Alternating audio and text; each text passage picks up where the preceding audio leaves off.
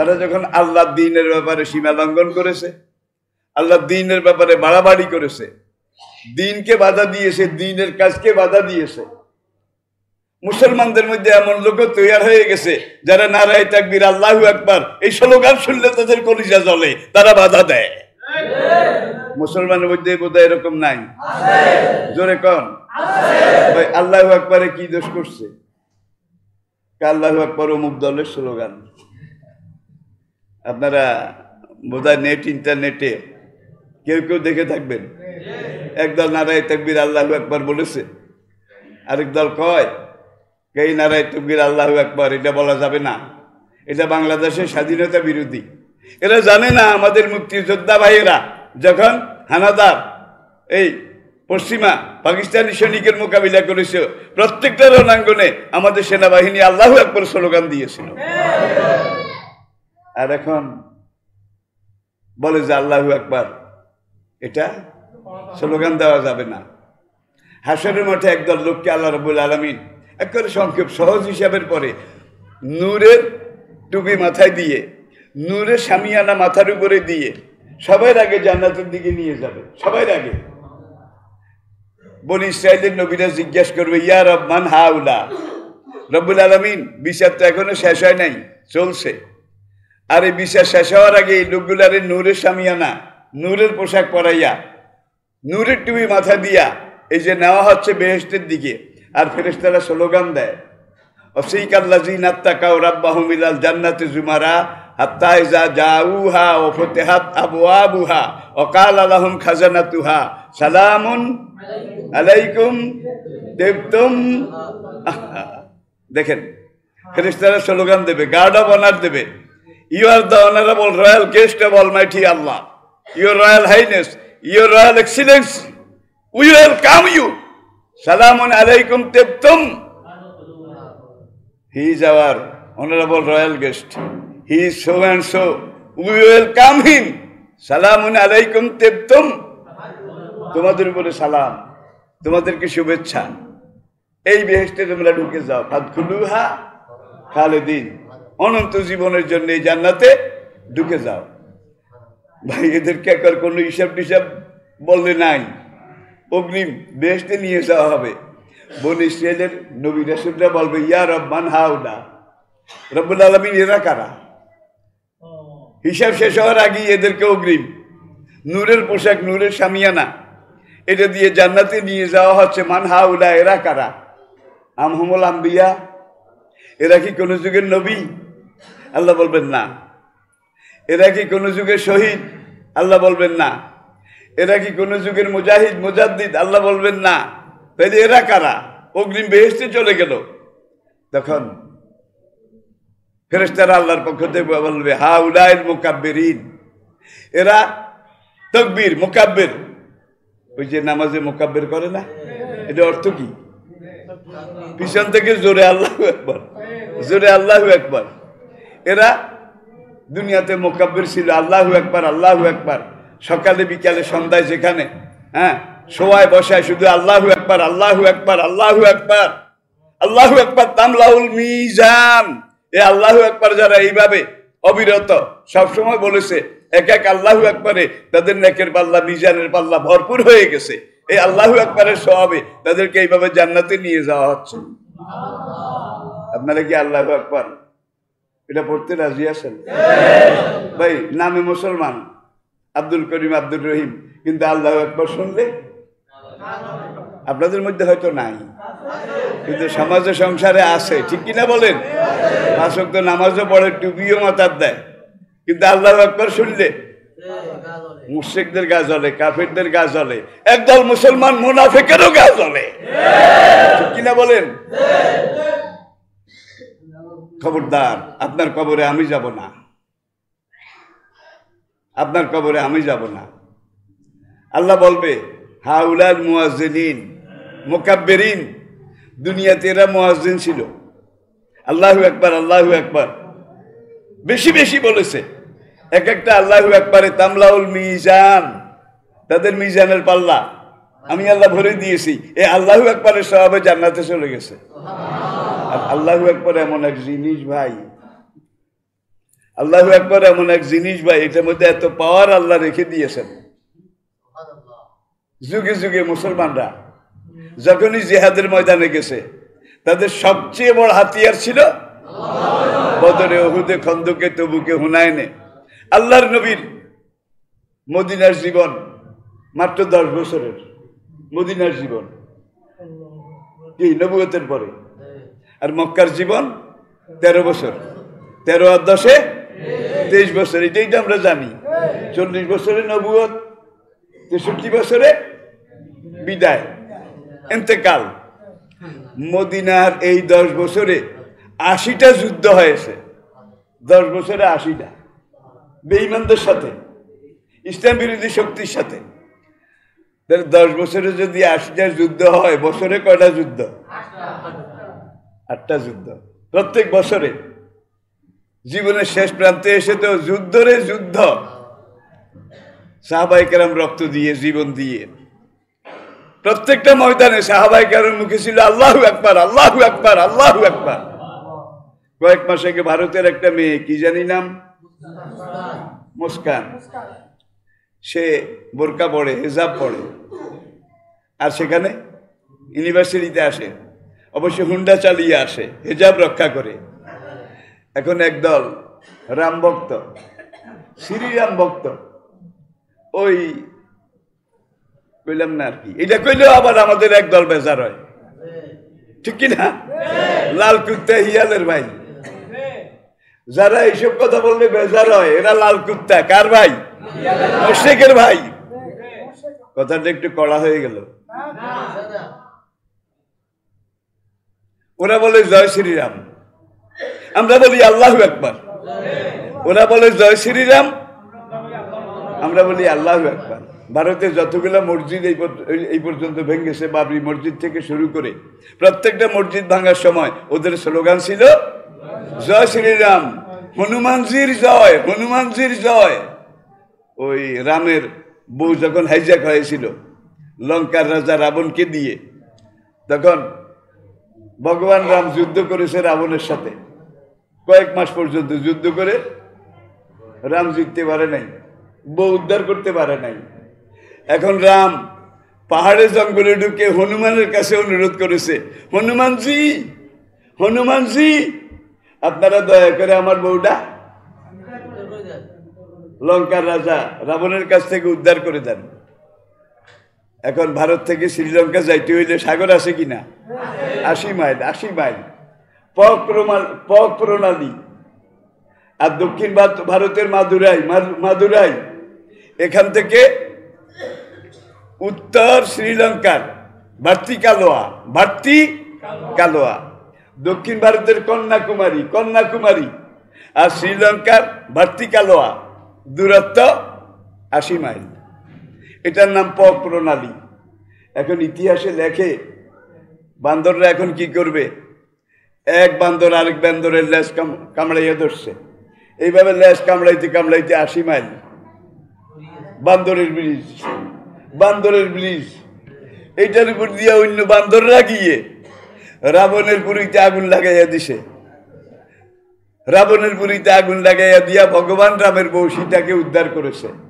ভাই, যেই রাম রাবণের কাছে পরাজিত হয়ে বউ হারাইছে, আর বউটা উদ্ধার করার জন্য বান্দরের সাহায্য নেওয়া লাগছে।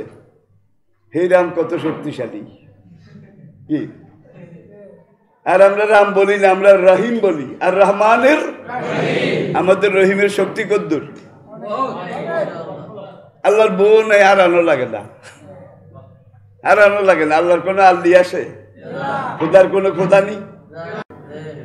ঈশ্বরী গডের বউ আছে। তাইলে কয় মুসলমানের রহিম আর হিন্দুর রাম এক জিনিস। এইটা যারা কয় আল্লাহর কসম, তারা আবু জাহেলের মতো ডাইরেক্ট কাফের। লাম ইয়ালিদ ওয়া লাম ইউলাদ। আপনারা কেউ কি আমার উপরে রাগ করেছেন? শুরু থেকে এই পর্যন্ত প্রত্যেকটা কথা আমি কোরআন থেকে, হাদিস থেকে, নিজের কথা তো কই না। আমার কথা যাদের ভালো লাগে, কোরআনের কথা, আল্লাহর কসম তারা বেহেশতি, আল্লাহর কসম তারা বেহেশতি। ওয়াইজা তুলিয়াত আলাইহিম আয়াতুহু যাদাতহুম কোরআনে আল্লাহ বলছে আমার কথা শুনতে যাদের ভালো লাগে আরো আরো কন আরো কন আরো কন, তারা বেহেশতি। আর আমার কথা, কোরআনের কথা, হাদিসের কথা বলা শুরু করলে যারা বৈশা বৈশা কয় এটা আমারে গায়ে দিছে, এটা আমার দলের গায়ে দিছে, কি ভাই? ফি কুলুবিহিম মারাদুন, যার কলবে কুফরির ঘা আছে, মুনাফিকির ক্ষত আছে, কুফরির ঘা আছে, মুনাফিকির ক্ষত আছে। হে নবী, আপনি কোরআনের কথা বললে ওদের ক্ষতের মধ্যে কামড় দেয়, ওরা চিল্লায়, ঠিক কিনা? আর আবু বকর কে হুজুর আরো কর, বেলাল কে হুজুর আরো কর, ঠিক কিনা? ওসমানে কে আরো কর। তাহলে যাদের কাছে আরো কন ভাল লাগে তাদের ভিতরে ইমানের নূর আছে। আর যারা কয় হুজুরে কথা কয়, ভাই আপনারা আমি খোঁচাবো কি করে? আপনি কি করেন আমি কি জানি? আন্দিগুন্দি ভাই আমার কোনো, আমি কোরআনের চরকি ঘুরাই, কোরআনের চরকি ঘুরাই। যাদের গায়ে লাগে আল্লাহর কসম তাদের কলবে মুনাফিকির ক্ষত আছে, কুফরির ঘা আছে। আল্লাহ নবী কোরআন শুনায়, কারো কাছে ভাল লাগে, কারো কাছে। এই যুগে বোধহয় এই দুই রকমের মানুষ নাই।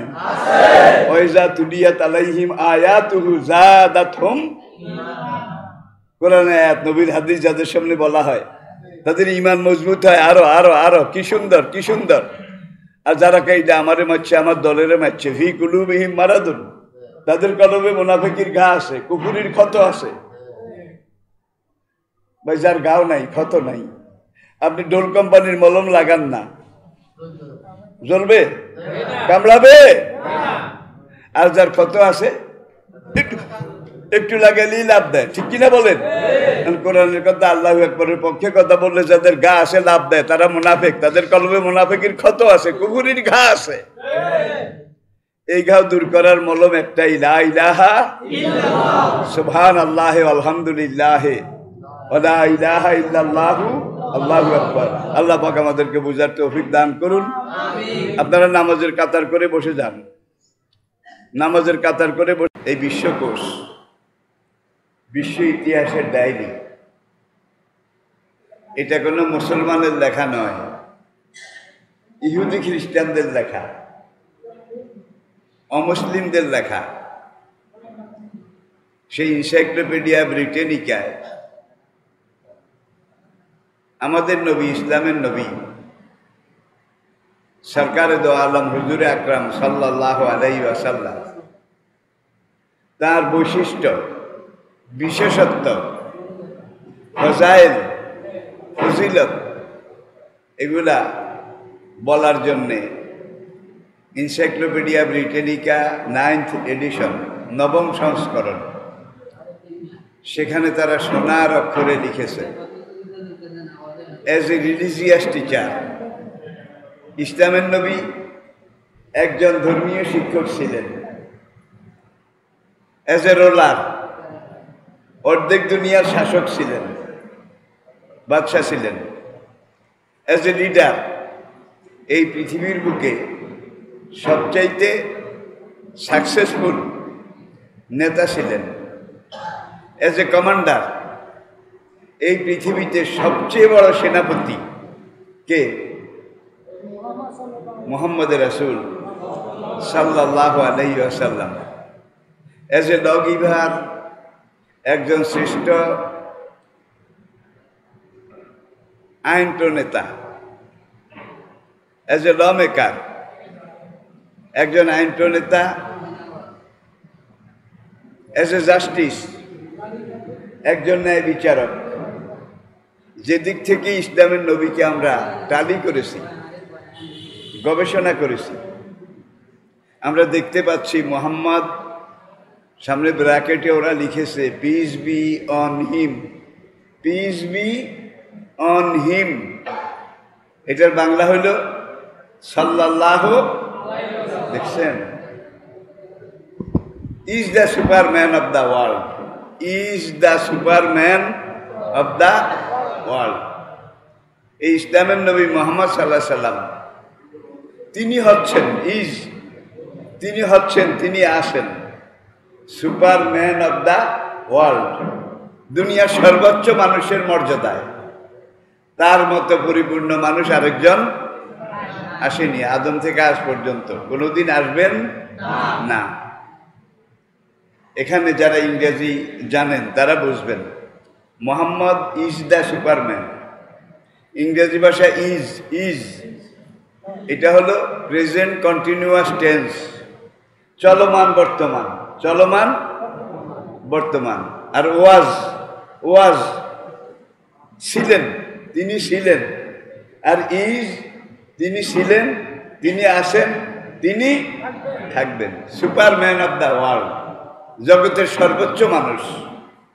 একজন মানুষ পূর্ণাঙ্গ হতে, ইনসানে কামেল হতে যত বিশেষত্ব বৈশিষ্ট্যের দরকার, ইসলামের নবী মুহাম্মদ সাল্লাল্লাহু আলাইহি সাল্লামের জীবন ইতিহাসে তা সব কিছু পরিপূর্ণভাবে রয়েছে। এমন আরেকজন মানুষ দুনিয়ার ইতিহাসে কোনোদিন খুঁজে পাওয়া যাবে না। তাইলে ইজ তিনি ছিলেন, তিনি আছেন, তিনি মদিনার রওজা শরীফে জীবিত আছেন। আর তার আনা কোরআন আমাদের সামনে আছে, তার দেওয়া হাদিস কোরআনের ব্যাখ্যা এটাও আমাদের সামনে আছে। সেই নবীর এতাত আনুগত্য, সেই প্রিয় নবীর আনুগত্য এতাত, এটা আমরা কি করতে রাজি আছি? আমরা তো আজকাল নেতা মানি, কারো নেতা আদম আলী, কারো নেতা কদম আলী, কারো নেতা চিকন আলী। নেতা তুমি এগিয়ে চলো, আমরা আসি তোমার সাথে, এরকম স্লোগান আসে না? নাই, জোরে বলো। হাসরের কঠিন দিনে আমরা আসি তোমার সাথে। ভক্তরা এই নেতাকেও খুঁজে পাবে না, নেতাও ভক্তদেরকে কোনো পরিচয়, আর নেতা বোধ হয় তার অনুসারী কর্মী বাহিনীর জন্য কিছু করতে পারবে। কিন্তু দেখেন আমাদের নেতা হাসরের ময়দানে মাকামে মাহমুদে আর সে আজিমের নিচে সিজদায় পড়ে আল্লাহকে বলবেন, আমার একজন গুনাহগার উম্মত যে পর্যন্ত বাকি থাকবে সেই পর্যন্ত আমি জান্নাতে যাব না, আমি জান্নাতে যাব, আমার সকল উম্মতকে নিয়ে যাব। ফেরাউনের পিছনে তার দলবল নেতারা উঠবে, কারুনের পিছনে তার দলবল সবাই উঠবে, সাদ্দাতের পিছনে তার দলবল সবাই উঠবে, আবু জেহেলের পিছনে আবু জাহেলের দলবল সবাই উঠবে, আব্দুল্লাহ ইবনে উবাই মুনাফিক তার পিছনে মুনাফিকের দল সবাই উঠবে, আর আমরা উঠবো আমাদের নবীর পিছনে। আপনারা কি রাজি আছেন? রাজি আছেন? আর হাসরের কঠিন মাঠে সেই বিয়াবানে হাউজি কামাসিরাতির রাহাল, হাসরের মাঠে সূর্য মাথার উপরে আসবে, পায়ের নিচে তামার জমিন হবে। কবর থেকে উঠে একটা পাও যখন রাখবে, তামার এই জমিনের গরমে মাথার মগজগুলো টকবক টকবক করে উঠতে থাকবে। সবাই নফসি নফসি নফসি নফসি, আমার কি উপায়, আমার কি উপায়। আদম বলবেন নফসি নফসি, আমার কি উপায়। ইয়াকুল আদম সফিউল্লাহ ইয়া রব্বে নফসি নফসি। ওয়াকুল ইব্রাহিম খলিলুল্লাহ ইয়া রব্বে নফসি নফসি। ওয়াকুল ইসমাইল জবিহুল্লাহ ইয়া রব্বে নফসি নফসি। ওয়াকুল মূসা কালিমুল্লাহ ইয়া রব্বে নফসি নফসি। ওয়াকুল ঈসা রূহুল্লাহ ইয়া রব্বে নফসি নফসি। তাহলে আদম থেকে ঈসা আলাইহিস সালাম পর্যন্ত হুজুরের আগের নবী সবাই বলবেন নফসি নফসি, আমার কি উপায়, আমার কি উপায়। আর এই বর্তমান বাজারে একদল লোক বলে যে হাসরের মাঠে আমি যখন উঠবো তখন আমার শেখ, আমার পিসাব জাহাজ নিয়ে আসবে, জাহাজ নিয়ে এসে সব মুরিদকে জাহাজে ঢুকাইয়া পুলসরাত পার করে দেবে। নবীদের অবস্থা যেখানে নফসি নফসি কি, সেখানে পিসাবদের অবস্থা কি? মুরিদি মুরিদি, আমার মুরিদ, আমার মুরিদ। হাসরের ময়দানে কথা বলার অনুমতি একজনে পাবেন, একজন, মাত্র একজন। ইয়াউমা ইয়াকুমুর রূহু ওয়াল মালায়েকাতু সাফফান, জিবরাইলের নেতৃত্বে সকল ফেরেশতা হাসরের মাঠে এসে লাইনে দাঁড়াবে। লা ইয়াতাকাল্লামুন, ফেরেশতারাও কোনো কথা বলবে না, নবীরাও কোনো কথা বলবে না, নফসি নফসি ছাড়া। ইল্লা মান আযিনা লাহুর রহমান, এই কঠিন সময়ে আল্লাহ যাকে অনুমতি দেবেন একমাত্র তিনি কথা বলবেন। আল্লাহর অনুমতি ছাড়া কোন নবী কোথায় কথা বলতে পারবে? পারবে না। তাহলে নবীরা যেখানে কথা বলতে পারবে না, সেখানে মরণকালে ডোলবাসি বাজাইও কি তরিকার বাইও, মরণকালে, আচ্ছা মরণকালে মানুষের তওবা করে, আল্লাহর দিকে ফিরে আসে। আর এমন পীরও আছে মৃত্যুর আগে ভক্ত মুরিদদেরকে বলে, আমি যখন মারা যাব, সাকরাতুল মউত শুরু হবে, তখন তোমরা ডোলবাসি এগুলা বাজাইও। বয়স্ত লেকাস্টিল মাযিফ ওয়াল মাজামির, সকল রকমের ডোল, একতারা দোতারা সারিন্দা হারমোনিয়াম যত রকমের বাদ্যযন্ত্র আছে, এগুলোকে ভেঙ্গে চুরমার করার জন্য আল্লাহ আমাকে নবী করে পাঠিয়েছেন। মুসলমানও দাবি করে, আবার এগুলাও বাজায়। সমাজে আসে না নাই? জোরে বলেন। এদের নবী হলো ইবলিস, এদের নবী হলো শয়তান, ঠিক কিনা বলেন? আমি কাউকে আঘাত করছি না। আবার হাক্কানি পীরও আছে, হক্কানি পীরও আছে, তবে এই যুগে সংখ্যায় খুব কম আসে। আল্লাহ তখন বলবেন, মাকামে মাহমুদের সেজদা দিয়ে নবী যখন কানবেন, উম্মতি উম্মতি ইয়া রব্বে উম্মতি, মানলে উম্মতি ইয়া রব, রব্বুল আলামিন আমার উম্মত, আমার উম্মত, আমার উম্মতের কি উপায়? আল্লাহ পাকের রহমতের দরিয়ায় জোয়ার আসবে নবীর কান্না দেখে। মহান রব আর শাহজিন থেকে ডাক দিবেন, ইয়া মোহাম্মদ ইরফা রাসাকা, হে নবী মোহাম্মদ সাল্লাল্লাহু আলাইহি সাল্লাম, আপনি কানবেন না, আপনি মাথা তুলুন, আপনি সেজদা থেকে উঠুন। সাল তুদা, আপনি কি চান বলেন, আপনি যা চাবেন আমি আল্লাহ আপনাকে তাই দেব। প্রিয় নবী মাথা তুলবেন না, সেই সেজদায় পড়ে আবার ইয়া রব্বে উম্মতি উম্মতি, বুখারী কিতাবুস শাফাআত, বাংলা অনুবাদ আছে, দেখে নেবেন। আল্লাহ দ্বিতীয়বার ডাক দিবেন, কুম ইয়া হাবিবি, হে আমার হাবিব বন্ধু, আপনি উম্মতের জন্য কানবেন না, আপনি উঠুন। সাল তুতা, আপনি যা চাবেন আমি আল্লাহ আপনাকে তাই দেব, আপনি যা বলেন আমি আল্লাহ তাই করব। এরপরে আসেন হাউজে কাউসার, হাউজে ইন্না আতাইনা, একমাত্র আপনি নবী, একমাত্র নবী যাকে হাসরের মাঠে আমি হাউজে কাউসার দান করব। হাউজে কাউসারের পানি, এটা যারা একবার পান করবে হাসরের মাঠে, জান্নাতে যাওয়া পর্যন্ত তাদের আর পিপাসাও লাগবে না, ক্ষুধাও লাগবে না। পিপাসাও লাগবে না, ক্ষুধাও লাগবে না।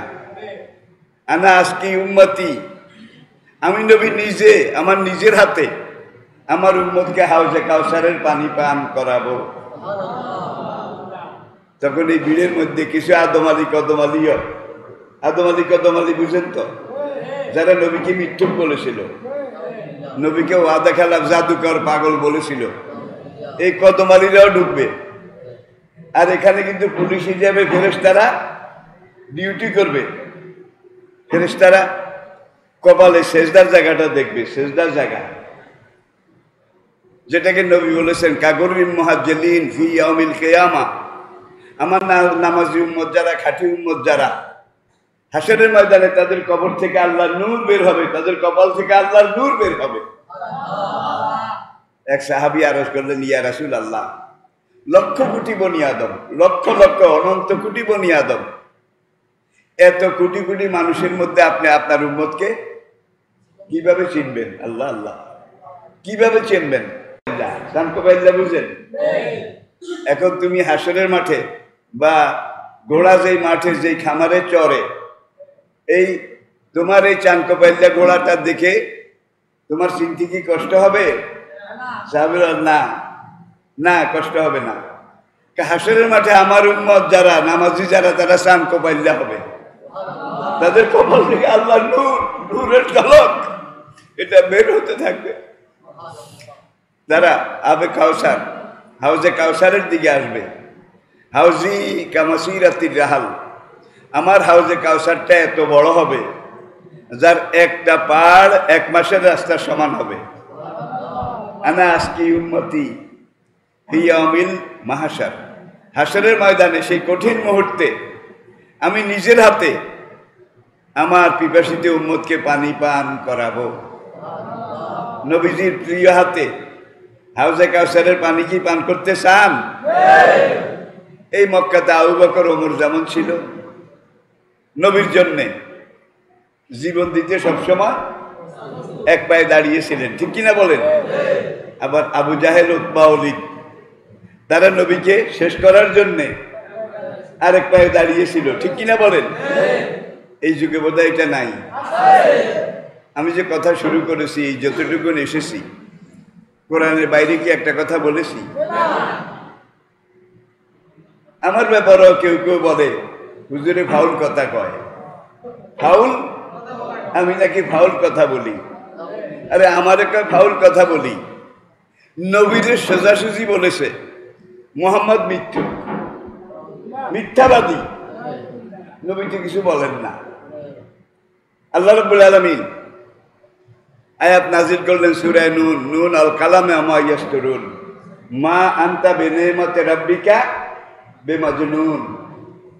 কলমের কসম করে আমি আল্লাহ বলছি, আমা ইয়াসতুরুন, লৌহ মাহফুজে কলম যেটা লেখে সেই লেখার কসম করে আমি আল্লাহ বলছি, মা আনতা বিনিমাতি রাব্বিকা বেমাজনুন, আপনার রবের মেহেরবানিতে রহমতে আপনি পাগল নন, আপনি উন্মাদ নন, আপনি অ্যাবনর্মাল নন। তাহলে নবীকে পাগল বলেছে একবার না বারবার? একবার না বারবার? আল্লাহ বলছেন আইয়ুকাযিবুকা, হে নবী, এরা যদি আপনাকে মিথ্যুক বলে, মিথ্যাবাদী বলে, আপনি মাইন্ড করবেন না, মনে কষ্ট নেবেন না। ফাকাত কুযযিবাত রুসুলুম মিন কাবলিক, আপনার আগে যত যুগে যত নবী এসেছিল, একদল মানুষ নবীকে অনুসরণ করেছিল, আরেক দল নবীকে মিথ্যুক বলেছিল। এখন হুজুররা ফাউল কথা কয় কি? হুজুররা মিথ্যা কথা কয়। তাহলে সেই কথার মধ্যে আর এটার মধ্যে কোনো পার্থক্য আছে নাকি? বলুন। তুমি বদনসিব। আবু বকর কোরআন আর নবীকে গ্রহণ করে, বিশ্বাস করে, স্বীকার করে নবীর পাশে শুয়ে গেছেন, এখনো শুয়ে আছেন নাকি? ওমর অন্যায়, অসত্য, বাতিল এগুলার মোকাবিলা করে, নবীর সহযোগিতা করে নবীর পাশে শুয়ে গেছেন নাকি? আর মসজিদ নববীর দক্ষিণ দিকে, দক্ষিণ পূর্ব দিকে জান্নাতুল বাকি, জান্নাতুল, সেখানে 10,000 সাহাবা শুয়ে আছেন। 10,000 সাহাবা শুয়ে আছেন।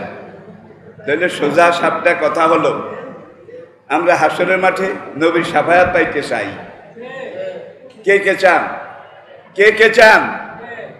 আল্লাহ আমাদের হাতগুলাকে কবুল করে নাও।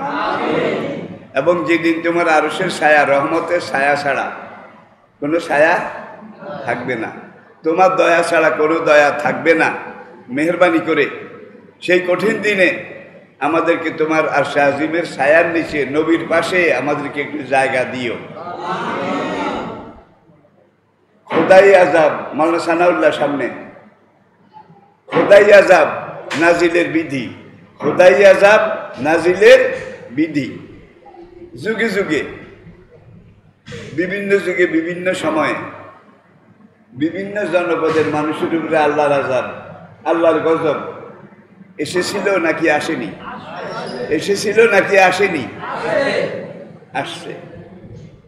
তবে কোন কোন যুগে গোটা মানুষ, রাতে মানুষ ঘুমিয়েছে, সকালে ঘুম থেকে উঠেছে সব বান্দর, সব হনুমান, ঘুমাইলো মানুষ, ঘুম থেকে উঠলো হনুমান। আল্লাহ করেছেন নাকি করেন নাই? ফাকুলনা লাহুম কুনু কিরাদাতান খাসিন। যখন তারা আল্লাহ পাকের চিরন্তন এই ধর্ম এটাকে চ্যালেঞ্জ করলো, অমান্য করলো, আল্লাহর সাথে বান্দরামি করলো, বান্দরামি, তখন আমি আল্লাহ তাদেরকে বললাম কুনু, তোমরা হয়ে যাও কিরাদাতান বান্দর, খাসিন ঘৃণিত ধিকৃত বান্দর হয়ে যাও। রাতে ঘুমালো আস্ত তরতাজা মানুষ, সকালে ঘুম থেকে উঠলো সব বান্দর। আল্লাহ পারে নাকি পারে না? লা ইয়াকুনু ফি হাযিহিল উম্মতি খাসাফুন। রব্বুল আলামিন নবী দোয়া করেন, আমার উম্মত যত গুনাহ করুক, যত পাপ করুক, কওমে লুতের মতো জমিন লুটচাইয়া আমার উম্মতকে তুমি ধ্বংস করিও না। ওলা মাসাকুন, আমার উম্মত যত পাপ করুক, যত গুনাহ করুক, আমার উম্মতকে তুমি বান্দর টান্দর শুয়োর টুয়োর বানাইও না। দেখছেন কারবার? খাসাফুন, ওলা মাসাকুন, ওলা জালজালাতুন। আমার উম্মতের উপরে পাইকারি তোমার জঘন্য কঠিন গজব তুমি দিও না। আল্লাহ রাব্বুল আলামিন বলে আপনার দোয়া কবুল করে নিলাম। নবীর যুগে, বিভিন্ন আম্বিয়া কেরামের যুগে যারা বান্দর শুয়োর হয়েছিল, আল্লাহর সাথে বান্দরামি করে, বর্তমান সময়ে আমাদের বান্দরামি তাদের চেয়ে কম না বেশি? বলা লাগবে। আমাদের বান্দরামি, আগের বান্দররা এত শেয়ানা ছিল না, তারা আরেকটু সোজা সাপটা ছিল, ডাইরেক্ট বান্দরামি করত। আর এই যুগের বান্দররা একটু ঘুরায় বান্দরামি করে, নাকি? ঘুরায় বান্দরামি করে। তারা ছিল বান্দর, হয়েছিল বান্দর, মরেছিল বান্দর। আর লুত নবীর জামানায় যে সমকামিতা, জেনা, ব্যভিচার, বেপরদিগি, এগুলোর জন্য তাদেরকে জমিন উল্টায় ধ্বংস করা হয়েছিল। আমাদের বর্তমান সময়ে জেনা, ব্যভিচার তার চেয়ে কম? কম? অনেক বেশি, অনেক বেশি। আচ্ছা, লুত আলাইহিস সালামের জামানায়, সালেহ আলাইহিস সালামের জামানায়, সোহাইব আলাইহিস সালামের জামানায় তারা মদ খাইত। মদ, এই যুগে শুধু মদ খায়, গাঁজা, ভাং, আফিং, ইয়াবা, পপি, হিরোইন, বাইরে বাই খাইছে। কত রকমের নেশা এই যুগের মানুষ করে এবং খায়। কিন্তু আল্লাহ রাব্বুল আলামিন সেই সব উম্মত গোত্র, তাদের জন্য গজব নাজিল আমাদের উপরে করে না। পাইকারি হত্যা জমিন উল্টায়ও করে না। কওমে আদ, নূহ আলাইহিস সালামের পরে আদম থেকে নূহ পর্যন্ত 10টা জেনারেশন। কয়টা? 10টা জেনারেশন। আর নূহ আলাইহিস সালাম, আদম আলাইহিস সালামের 10th জেনারেশন, 10ম প্রজন্ম। তখন ক্যালেন্ডার ছিল না, পঞ্জিকা ছিল না, সন শতাব্দী এগুলার হিসাব ছিল প্রজন্ম। এক পুরুষ, পরের পুরুষ, পরের পুরুষ। আমি কি বুঝাতে পেরেছি? তাহলে নূহ আলাইহিস সালাম আদমের 10ম পুরুষ। এই নূহ আলাইহিস সালামের জামানায় এসে হাবিল আর কাবিল, হকার বাতিল, যারা হাবিলের বংশধর তারা ঈমান এনেছিল, ঈমান গ্রহণ করেছিল। আর যারা কাবিলের বংশধর তারা নূহ আলাইহিস সালামের দাওয়া কাজ এটাকে গ্রহণ তো করেইনি, বরং চ্যালেঞ্জ করে প্রতিরোধ করেছিল। ঠিক কিনা? আবার দেখুন মজা, যখন তারা সীমা লঙ্ঘন করলো, আদর্শ থেকে বিচ্যুত হয়ে গেল, নূহ আলাইহিস সালামকে বিনা দোষে গাল মন্দ, বকাবকি এগুলো তো করেছে। এবার একদল আল্লাহ নবী নূহকে হত্যার পরিকল্পনা করেছে। যখন এই চরম চূড়ান্ত সিদ্ধান্তে তারা আসলো, আল্লাহ তখন অ্যাকশনে গেলেন। অ্যাকশনে কার সময় দেওয়া যায় না। এখন যদি সময় দেই তাহলে আমার নবীকে হয়তো এরা খুন করে ফেলবে। আল্লাহ নূহকে বললেন, আনিসনাইল ফুলকা বে ওহিয়ে না, আবে আয়ুনে না। হে নূহ, আমি জিব্রাইলকে পাঠালাম ফোরম্যান হিসেবে, ফোরম্যান সুপারভাইজার। জিব্রাইল ডিজাইন দেবে, প্যাটার্ন দিবে। এই জিব্রাইলের প্যাটার্ন অনুযায়ী তুমি একটা নৌকা তৈরি করো। নূহ নৌকা তৈরি করলেন। কার হুকুমে? কার হুকুমে? নৌকা তৈরি করলেন। বিশাল এক নৌকা। অধিকাংশ বর্ণনায় নৌকাটা 7 তালা ছিল, 7 তালা। এক তালাতে মানুষ, আরেক তালাতে গরু, আরেক তালাতে হালাল জন্তু যেগুলা খাওয়া যায় যাচ্ছে, আরেক জায়গাতে সাপ, বিচ্ছু, হ্যাঁ, বাঘ, হনুমান, বান্দর, বিভিন্ন তালায় বিভিন্ন মাখলুক ছিল। কারা? দুনিয়ার সব মাখলুকের এক এক জোড়া, এক এক জোড়া। হাঁস এক জোড়া, মুরগি এক জোড়া, কাউ এক জোড়া, শকুন এক জোড়া, নাকি কুত্তা এক জোড়া, বিড়াল এক জোড়া।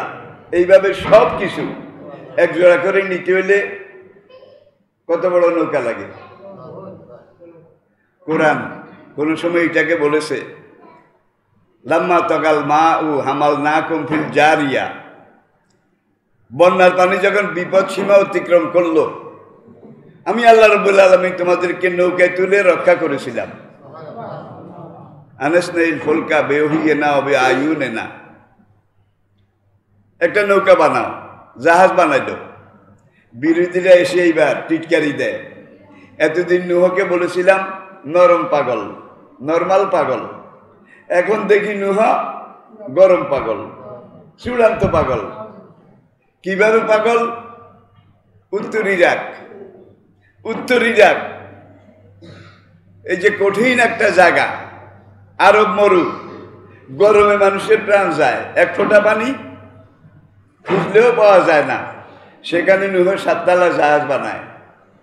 বেঈমানরা টিটকারি দেয়, কি জয় শ্রীরাম, বন্দে মাতরম। এই যুগে নাই, এই যুগে নাই। মসজিদ ভাঙ্গে আর এই স্লোগান দেয়, ঠিক কিনা বলেন? এমন অবস্থা তো পৃথিবীতে নাই। আছে? আছে। আচ্ছা, নূহর তো মাথা গরম হয়েছে। কেমনে?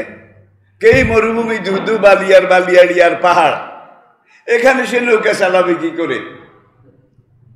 কাছের একটা ঘটনা, সত্য মিথ্যা আমি জানি না, পুরুষানুক্রমে আমি যেটা শুনেছি, রায়পুর থেকে দালাল বাজার হয়ে লক্ষ্মীপুর বর্তমান হাইওয়ে, এর পাশে একটা কবর আছে, সৈয়দ সোলেমান শাহ। সৈয়দ সোলেমান শাহ ওরফে ল্যাংটা মেয়া। শুনছেন কিনা? অনেকেই শুনছেন, ল্যাংটা মেয়া। আচ্ছা, বিকালবেলা সন্ধ্যার আগে মানুষ মাছ ধরার জন্যে ওই খালের কিনারে, ক্ষেতের আইলে যেখানে পানি আছে, জাল পাতে, রাতে যেন মাছ আটকে। এই পাগলা ল্যাংটা থাকতো, রাস্তায় রাস্তায় ঘুরতো, কেউ কিছু দিলে খেত, না দিলে সবর করে থাকতো। রাস্তার কিনারে বড়ই গাছ একটা আসিল, অনেক বড়। ল্যাংটায় কাঠ থেকে হারল একটা, হারল বুঝছেন তো, মাছ শিকার করার চাই, এটা কাঠ থেকে নিয়ে বড়ই গাছে উঠছে। উঠে বড়ই গাছের আগার মধ্যে এটা ফিট করেছে। চতুর্দিকে হই হই কাণ্ড, রইল এই ব্যাপার। কেউ ঢিলা মারে, কেউ গায়ে, আরে পাগল মাছ ধরার জন্য বড়ই গাছের আগায় চাই পেতেছে, হারল পেতেছে। এটা কোনোদিন কল্পনা করা যায়? পাগলাকে বেশি হাসিস না, বাঁচলেও বাঁচতে পারে। আমি শুনেছি, এটা কিংবদন্তি, সত্য মিথ্যা আমি জানি না। পাগলা বলছে বড়ই গাছের আগায়, ভাই রাতে এমন বন্যা, এমন প্লাবন, নদী একবার উৎসাহে পড়ে এমন পানি হলো, মানুষের মাথার উপরে পানি, এরপরে বড়ই গাছের উপর দিয়া পানি। সকালবেলা দেখা যায় বড় বড় বাইলা, চিংড়ি একেবারে পুরা চাই ভরপুর। এখান থেকে ল্যাংটা মেয়া বিখ্যাত। তার মূল নাম হযরত সোলেমান শাহ, সোলেমান শাহ ল্যাংটা মেয়া। এখন নূহ আলাইহিস সালাম নৌকা বানায়, ওরাকে পাগলের মাথা খারাপ। ভাই পাগলের মাথা খারাপ হয় কেমনে? কর পাগল অর্থ কি? পাগলের তো এই তো মাথা খারাপ, পাগলের মাথা খারাপ। এই ধুধু বালি বালিয়ারি মরুম এই পাহাড়, এখানে নৌকা চালাবে কি করে? নূহ আলাইহিস সালাম বললেন চললেও চলতে পারে, আমার আল্লাহ বলেছেন নৌকা বানাও, আমার কাজ হলো নৌকা বানানো। কোথায় চলবে, চলতে পারবে নাকি পারবে না, এটা আমার ফাংশন নয়। আমার কাজ হলো নৌকা তৈরি করা। নৌকা তৈরি হয়ে গেল। বেঈমানরা চতুর্দিকে এখন হরি বল হরি বল, বন্দে মাতরম, প্রভুর ঠাকুরের জয়, এগুলা বলে সেরেকি মোর্শেকি স্লোগান দেয় আর পরামর্শ করে পাগলা কষ্ট করে নৌকা বানিয়েছে, কোনো কাজে তো লাগবে না, চল আমরা সবাই মিলে চঙ্গা লাগিয়ে মই লাগিয়ে নৌকার ডালিতে উঠে নৌকার মধ্যে পায়খানা করি। আবার বেঈমানরা প্রচার করে দিল নূহ পাগলের নৌকায় যে একবার পায়খানা করতে পারবে তার আর দুনিয়াতেও কোনো চিন্তা নাই, আখেরাতেও কোনো চিন্তা নাই। কি বাইরে ভাই, এবার চতুর্দিক থেকে চঙ্গাময়ী নৌকার ডালিতে উঠে আর পায়খানা করে, করতে করতে এত বিশাল নৌকা জন্মের হাগা হয়ে গেছে, নৌকার গলা পর্যন্ত গু পায়খানা টইটুম্বুর ভরপুর। নূহ এই অবস্থা দেখে সেজদায় পড়ে কান্দে, রব্বুল আলামিন তুমি বললে আনিস নীল ফুলকা, একটা নৌকা বানাও, বেওহিয়ে না, আমি আল্লাহ যেভাবে নির্দেশ দেই, তবে আয়ুনে না, জিবরাইলকে আমি পাঠালাম, সে যেভাবে বলবে এইভাবে বানাও, আমি বানাইছি। এখন যেইভাবে জন্মের হাগা হয়ে গেছে, আমি সারা জীবন চেষ্টা করলেও তো যেই কজন লোক আছে তাদেরকে নিয়ে এই নৌকা পরিষ্কার করতে পারবো না। রব্বুল আলামিন আমি কি করব? আল্লাহকে চিন্তা করিস না, দেখ আমি কি করি। এখন পাইকারি ভাবে হাগে, নৌকা ভরে গেছে, কোনখান দিয়ে বেয়ে বেয়ে এখন পায়খানা নিচে পড়ে। এই যারা উপরে উঠেছে তাদের মধ্যে এক বুড়ি কুষ্ঠ রোগী ছিল, একদিকে কুড়ো কুষ্ঠ, আরেকদিকে তার প্যারালাইসিস পক্ষঘাত রোগ ছিল। এখন পাগলা নৌকায় সবাই তীর্থ করেছে, তীর্থ করা বুঝেন কি, পায়খানা করে নেকি কামাই করেছে। বুড়ির 10টা ছেলে ছিল, শুয়ে শুয়ে কান্দে, তোরা সবাই পাগলা নৌকা করলি, আমার নসিবে এটা হইল না। তোরা যদি আমার পাগলা নৌকায় একবার পায়খানা না করাস, আমি তোদের দুধের দাবি মাফ করব না। বুড়িও কম না। এখন ছেলেদেরকে যেই দোহাই দিছে, ছেলেরা এবার চার একটা বানাইছে, বানিয়ে তারপরে বাঁশ লাগিয়ে এটার মধ্যে বুড়িকে শোয়াইয়া নৌকার কাছে নিয়ে আসছে। মই বেয়ে কি এই বাসারি উঠতে পারে? একজন উপর থেকে ধরে, আরেকজন ঠেলে, এইভাবে করতে করতে নৌকার ডালিতে কোন রকম তীর্থ করার জন্য, নেকি কামাই করার জন্য বসাইছে। বুড়ি কাঁপে, পক্ষাঘাত কাঁপে। এখন ছেলে কয় নৌকার ডালি ভালো করে ধরো, ভালো করে। মার ছেলে তো, বুড়ি কতক্ষণ কোঁতাইল, ছেলেরা সামনে, কেউ ধরেছে, কেউ ঘিরে আসে। বাবা তোরা সরি যা, তোরা না সরলে আমি তীর্থ করতে পারবো না, তোরা সরে যা। এখন বুড়ির হাগা আসে না, কারণ ছেলেরা হাত ধরে রাখছে। লজ্জা বলে কথা, লজ্জা বলে কথা। এখন ধরাই দিছে, কয় এই ধরা রাখো মা, যত কিছু হোক হাত যেন এখান থেকে না ছুটে। জোরে কোপ দিছে, কোপের ঠেলা হাত একটা যেটা একটু ভালো ধরতে পারতো, এটা স্লিপ করে টুপ করে পড়ে গেছে একবার সমুদ্রের মধ্যে।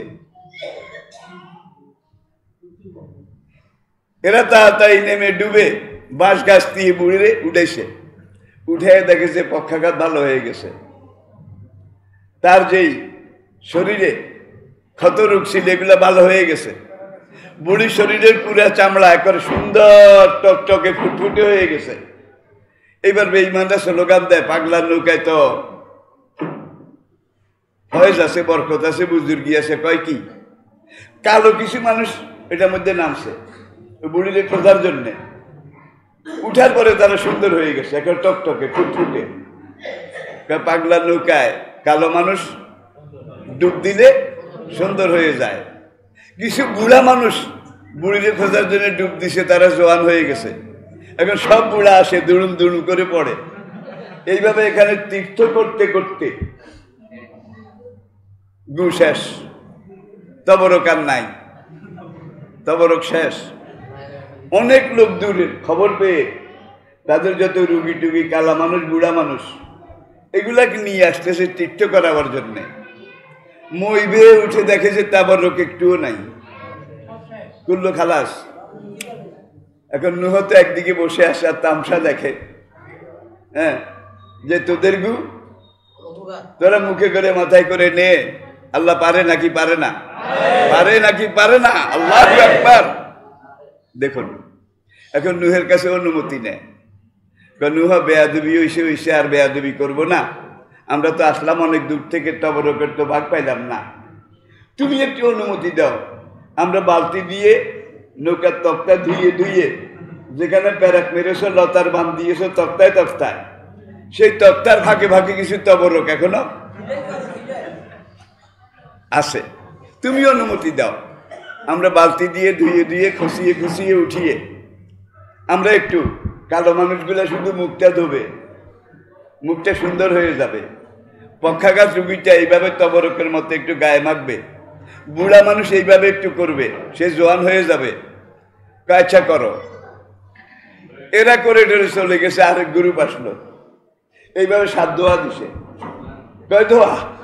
7 দোয়া। আল্লাহ পারে নাকি পারে না, পারে নাকি পারে না? তাহলে ইন্নাল্লাহা আলা কুল্লি শাইইন কাদির ফাআলুল লিমা ইউরিদ। তাহলে নূহ আলাইহিস সালামের সময় আদম আলাইহিস সালামের 10ম পুরুষে এসে আদম থেকে নূহ পর্যন্ত এই যে 10টা সিঁড়ি, 10টা প্রজন্ম, এখানে কিন্তু কোনো গজব আসে নাই। এই 10টা প্রজন্মের মধ্যে হাবিলের বংশধরও ছিল, কাবিলের বংশধরও ছিল। কাবিলকে ছিলেন তো, কাবিল যে দিন গ্রহণ করে নাই, আপন ভাইকে খুন করেছে, তো কাবিলের বংশ যারা, তারাই কিন্তু নূহ আলাইহিস সালামের বিরোধিতা করেছে, নৌকায় পায়খানা করেছে। আর হাবিলের বংশ যারা, তারা নূহ আলাইহিস সালামের দিন গ্রহণ করেছে, তরিকা গ্রহণ করেছে, দাওয়াত গ্রহণ করেছে। নূহ আলাইহিস সালামের মহাপ্লাবনে কাবিলের পুরা বংশ শেষ। আর সেই প্লাবনটা এত বিশাল এলাকা নিয়ে হয়েছিল, তদানীন্তন পৃথিবীতে আজ থেকে ৯,৫০০ বছর আগে, এটি হলো নির্ভরযোগ্য হিসাব, ৯,৫০০ বছর আগে। আর আদম থেকে নূহ এখানে ৩.৫ থেকে ৪,০০০ বছর। তাহলে ইসলামী বিশেষজ্ঞ ঐতিহাসিক তাদের হিসাব মতে দুনিয়াতে মানুষের আগমন, আদম আলাইহিস সালাম দুনিয়াতে আসা আজ থেকে ১২,০০০ বছর আগে। হিসাবটা মনে রাখবেন, আজ থেকে ১২,০০০ বছর আগে, এর বেশি হয় না। এনসাইক্লোপিডিয়া অব দ্য ওয়ার্ল্ড তারা লিখেছে দুনিয়ার বয়স ৩ কোটি বছর, ৩ কোটি বছর। এনসাইক্লোপিডিয়া অব দ্য ওয়ার্ল্ড তারা লিখেছে যে এই পৃথিবীর বয়স অনন্ত কোটি বছর। কি ৩ কোটি, কি ৩০০ কোটি, অনন্ত কোটি বছর, কোটি কোটি বছর আগে এই দুনিয়া সৃষ্টি হয়েছে। এই হিসাবে এগুলো কেমনে হয়েছে? কি এগুলো কোনো মা বাপ আছে, কোনো কিছু আছে, কোনো সূত্র আছে, কোনো রেফারেন্স আছে? দেখা যায় সব আরোহ অনুমান, আন্দাজ, এগুলোর উপরেই লেখা হয়েছে। যেটা আমরা আসলাম ফাস্তাওয়ালাল জুদি, কোরআন বলছে তুফানের পানি যখন কমতে শুরু করলো, বেঈমান সব মরে সাফ হয়ে গেল, পানি এমনভাবে টান দিয়েছে সাগরে, নূহ আলাইহিস সালামের কিস্তি এসে জুদি পাহাড়ে ঠেকেছে। জুদি পাহাড় বর্তমান উত্তর ইরাক, উত্তর ইরাকের বর্ডার সিটি মোসেল। মোসেল, এই মোসেল শহরের 40 কিলোমিটার উত্তর পূর্ব দিকে পাহাড়, পাহাড়, জঙ্গল, গহীন গভীর পাহাড়। এই পাহাড়ের একটা জায়গায় একটা পুরান নৌকা পাওয়া গেছে। এই নৌকাটার এক মাথা পাহাড়ের উপরে, আরেক মাথা জমিনে। সকল বিশেষজ্ঞ একমত এইটাই জুদি পাহাড়, যেটার উপরে নৌকার এক মাথা, আরেক মাথা জমিনে। নূহ আলাইহিস সালামের পরে এইবার গজব শুরু। নূহ আলাইহিস সালামের আগে কিন্তু এইভাবে কোনো গজব হয় নাই। ইব্রাহিম আলাইহিস সালাম পর্যন্ত আসেন। এখানে আসার পরেও ইতিহাস আপনারা জানেন, ইব্রাহিম আর নমরুদ, নাকি? ইব্রাহিম আর নমরুদ। ইব্রাহিমের কিচ্ছু ছিল না, ঈমান ছিল। আর নমরুদের কি না ছিল? রাজত্ব, টাকা পয়সা, ধন সম্পদ, সেনাবাহিনী, এই বাহিনী সেই বাহিনী সব ছিল। আর ইব্রাহিমের কিছুই ছিল না। ইব্রাহিমকে আগুনে ফেলেছে, তিনি জ্বলে গেছেন, পুড়ে গেছেন, উলঙ্গ করে ফেলেছে, উলঙ্গ। আর এমন ভাবে এত আগুন 40 দিন পর্যন্ত জ্বালিয়েছে লাকড়ি দিয়ে। আগুন থেকে প্রায় 1-1.5 মাইল দূরে থাকলেও আগুনের আঁশ গায়ে এসে লাগে, আগুনের কাছেও যাওয়া যায় না। এখন ইব্রাহিমকে উলঙ্গ করে এই আগুনে ফেলবে। এখন 12 হাত পানির নিচে কাউকে 13 হাত পানির নিচে নিতে গেলে 12 হাত নিজের নামা লাগে, নাকি? এখন আগুনের কাছেও যাওয়া যায় না। নমরুদকে এত পরিকল্পনা, এত কিছু, এই নাস্তিক ইব্রাহিম, নাস্তিক ইব্রাহিম, তারা এক আস্তিক।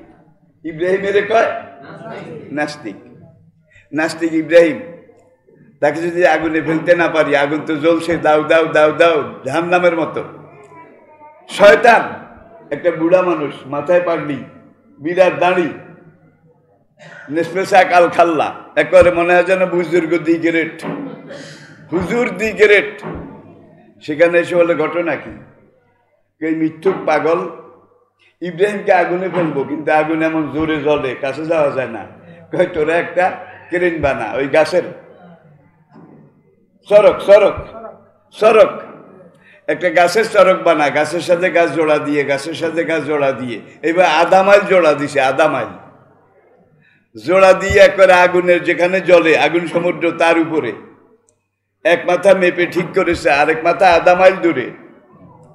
এখন এখানে এটার গোড়ায় ছিদ্র করে সড়ক লাগাইছে, আর ইব্রাহিমকে ওই আগায় সেখানে উল্লঙ্ঘ করে বেঁধে, এখন ওই দিকে সড়ক ঘুরাইয়া এখানে বেঁধেছে আর কি, আগুন তো ওখানে।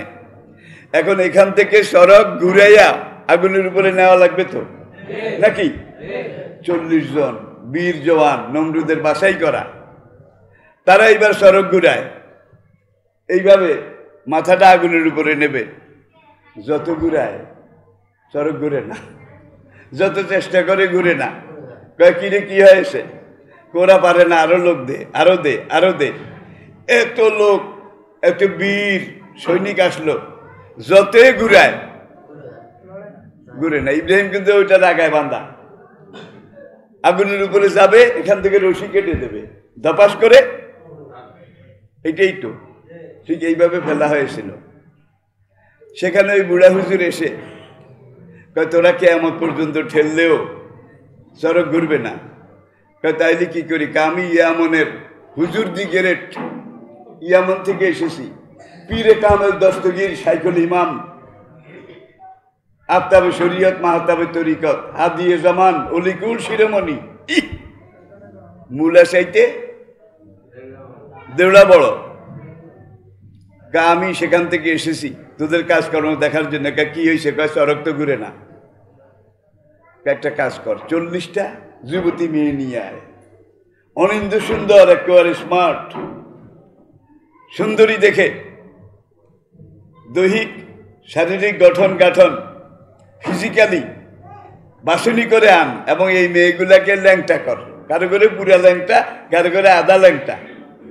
এইটা করে ওই বেশি লোকের দরকার নাই, 40 জনে সড়কের গোড়ায় ঘুরাবে, আর মেয়েগুলা তার চারিদিকে শুধু নাচবে। হ্যাঁ, তাহলে কি হবে? তাহলে সড়ক করবে, তাহলে সরকি করবে, নাস্তিক ইব্রাহিমকে আগুনে ফেলা যাবে। ভাই আসলে নমরুদ যতই লোকবল নিয়োগ করে চরকি ঘুরে না, কারণ নমরুদের লোকেরা এই দিক থেকে ঠেলে ইব্রাহিমকে আগুনে নেওয়ার জন্য, আর ফেরেশতারা ওই দিক থেকে ঠেলে ধরছে। ফেরেশতারা চরক যেন না ঘুরে, ইব্রাহিমকে যেন আগুনে ফেলতে না পারে। এখন এই বুড়া হারামজাদা ইবলিস হুজুরে বেশি এসে কয় মেয়ে এনে উলঙ্গ কর, অর্ধ উলঙ্গ কর, মুখ খোলা, মুখ খোলা। হ্যাঁ, একেবারে অর্ধ উলঙ্গ মেয়েদেরকে এনে এখানে সরকির চারিদিকে মেয়ে নাচানো শুরু কর। ঠিকই মেয়ে এনে যখন এই উলঙ্গ মেয়েরা নাচা শুরু করেছে, রহমতের ফেরেশতারা উলঙ্গ মেয়েদের নাচ দেখে রহমতের ফেরেশতারা চলে গেছে। এইবার সরকি করে একজনে ধরল করে, তাহলে বুঝা গেল যেখানে এই উলঙ্গ অর্ধ উলঙ্গ মেয়েরা নাচে গায়, লালালাপ্পা হারে টপ্পা করে, সেখান থেকে সেই এলাকা থেকে আল্লাহর রহমত। তাহলে আমাদের দেশে তো এটা নাই, নগ্ন নাচ, উলঙ্গ নাচ, বেহায়াপনা, এগুলা বোধহয় নাই। জোরে কর। তাহলে ফেরেশতা আসার জায়গাও তো নাই। রহমতের ফেরেশতারা যে আসবে ইব্রাহিমের উম্মতের জন্য, আমাদের জন্য কিছু করবে, সব জায়গায় ওই ল্যাংটা মেয়েরা নাচে। ফেরেশতা মুখ দিয়া কয় লা হাওলা, এখানে মেয়ে নাচে, যাওয়া যাবে না। তাহলে রহমতের ফেরেশতাদের দূর করার জন্যে একদিকে নেশা, বয়েস্ট লেকাসিল মাযেফে ওয়াল মাজামির, আরেকটা হাদিসের অংশ, আমাকে নবী করে পাঠানো হয়েছে দুইটা কাজ করার জন্যে। একটা হলো বেকাসিল মাযেফে, অশ্লীল গান, অশ্লীল নাচ, অশ্লীল উলঙ্গ অর্ধ উলঙ্গ নাচ, এগুলাকে চূর্ণ বিচূর্ণ করার জন্যে, এগুলাকে উৎখাত করার জন্যে। অল মাজামির, আর সব রকমের বাদ্যযন্ত্র, এগুলাকে ভেঙ্গে চুরমার করার জন্যে। একদিকে উলঙ্গপনা, আরেকদিকে বাদ্যযন্ত্র, এগুলাকে নিশ্চিহ্ন করার জন্যে বয়স্ত আমাকে পাঠানো হয়েছে। লেকাশ্লীল ভাঙ্গার জন্যে, আল মাযেফে উলঙ্গ নাচ, নগ্ন নাচ, এগুলাকে উৎখাত করার জন্যে। অল মাজামির, আর সব রকমের বাদ্যযন্ত্র, এগুলাকে ধ্বংস করার জন্যে আমাকে নবী করে পাঠানো হয়েছে। তিরমিজি শরীফের কিয়ামতের আলামত আশরাতুস সাআত হাদিসের শেষের দিকে বলা হয়েছে, জহারাতিল কায়্যিনাতু ওয়াল মুআযিফু, নাচ গান উলঙ্গপনা বাদ্যবাজনা এগুলো বেড়ে যাবে। দুনিয়ার এক মাথা থেকে আরেক মাথা পর্যন্ত এই নাচ গান দেখা যাবে। দুনিয়ার এক দেশ থেকে আরেক দেশ পর্যন্ত এই গান এগুলা শোনা যাবে। শোনা যায় না বোধ হয়, এখন দেখা যায় না বোধ হয়। আগে উলঙ্গ নাচ দেখার জন্য সিনেমা হলে যাওয়া লাগতো, টিকিট করা লাগতো, নাকি লাইনে দাঁড়ানো লাগতো। এখন সিনেমা দেখার জন্য টিকিটও করা লাগে না, লাইনেও দাঁড়ানো লাগে না, সব যুবকের পকেটে সিনেমা হল একটা করে আছে।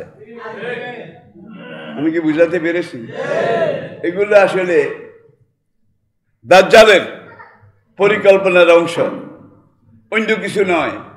তবে এই যে পকেটে সিনেমা হল আছে, এই সিনেমা হলের পাশে আপনি আবার এটারে ঘুরান, টিপেন, মসজিদও আছে।